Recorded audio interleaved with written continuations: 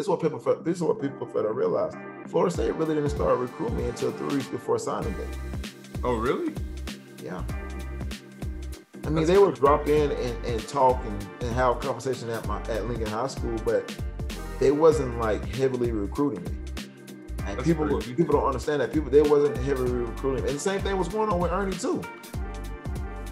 So people for the real, Ernie, if Bo Jackson would have gave Ernie number 34 at Auburn, he was gone. Oh. People don't. I'm shocked right now. I didn't know that. I'm trying to tell you, if Bo Jackson would have said that, yes, Ernie Sims, you can wear number 34 as a running back at Auburn, Ernie was gone. That's crazy. So it was that's news. I think that's news for a lot of people. Like people don't understand. Like Florida State they was recruiting us, but they wasn't going hard after us because they felt like, well, we were inner city kids.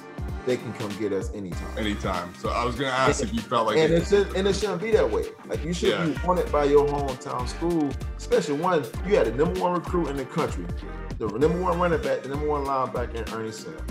I was the number 6 corner and like the number 4 or 5 receiver in the country. So I was like, you don't recruit us? Like you don't recruit us to the last minute? Like that just says that's wild. That's wild. Because like I wasn't going. That's nuts. I didn't make a decision honestly because I still told my mom I still wanted to go to Michigan. I didn't make a decision until that night that I committed on ESPN.